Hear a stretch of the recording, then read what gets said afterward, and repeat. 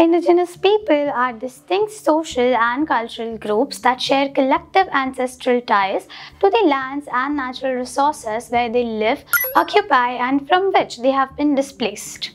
Indigenous people safeguard 80% of remaining biodiversity. They hold vital ancestral knowledge and expertise on how to adapt, mitigate, and reduce climate and disaster risks. The Vedas of Sri Lanka are indigenous people whose ancestry is traceable to the islands of perihystral inhabitants.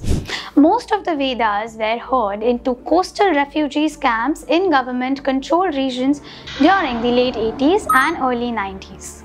They still gather honey when possible but no longer hunt because their guns were confiscated in 1980s by the government. Coastal Vedas are fishermen who are frequently involved in sea fishing. As a tribal community, the Vedas are threatened by modernity, which plays a crucial role in vanishing them as a traditional or cultural group. The Vedas faced much stress over the decades, which needs to be addressed to preserve their tradition, culture, and way of tribal life. The major problem that Vedas face are scarcity of water, interaction with law, malnutrition, less education, land fragmentation, social destructuration, etc. The global challenge of climate change will have great impact on most indigenous people since they live in physically isolated, fragile, and harsh environment vulnerable to climate change. The development activities by the specialized agency of the UN system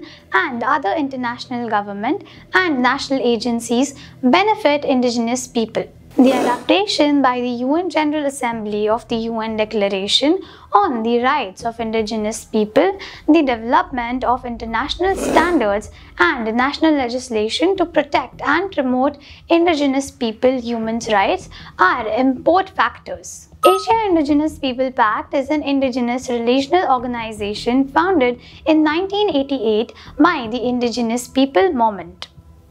In the agreement of COP15, Greenpeace welcomes the explicit recognition of indigenous people's rights, roles, and territories and knowledge as the most effective biodiversity protection from the UN biodiversity talks.